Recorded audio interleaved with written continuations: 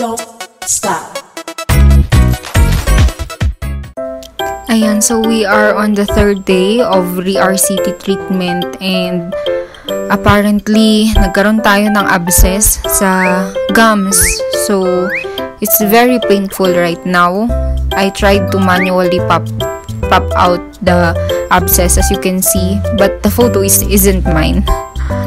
Ayan, so same procedure, gagamit ng file yung doctor ko to clean the canal. And ayan, as you can see, as of now, he is using the paper points to dry out the canal.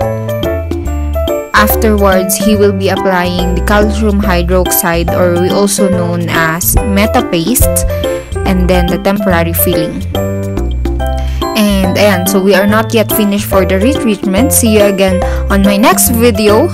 We will see if we are done or not. Bye!